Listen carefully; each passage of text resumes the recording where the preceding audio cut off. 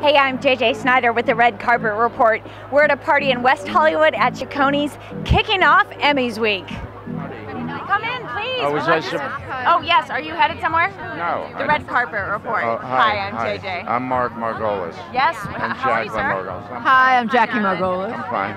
Great. Well, what's new with you, sir? I was at the Emmys last night. I didn't win. Well, are you a little disappointed? Yeah, and bitter. Really? No, I'm kidding. I heard that show was like 5 hours long. It felt like 25 hours long, but you know they need it. It's important because they're the ones that do everything, and they're not recognized by people in the world. But yeah, there are categories that you never heard of in your life. You know, special effects for reality rock shows or something. Yes, it gets very particular. Rocks as in bricks.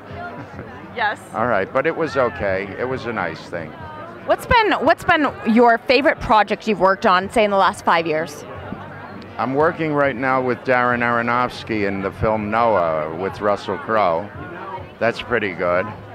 And a couple months ago, I worked with Pacino and Walken in Stand Up Guys, which opens in December. So how is it hanging out with those two? I just worked with them. I mean, I worked with Pacino years ago in Scarface. Walken's a very quiet man, and Pacino was very warm when I saw him. Yeah.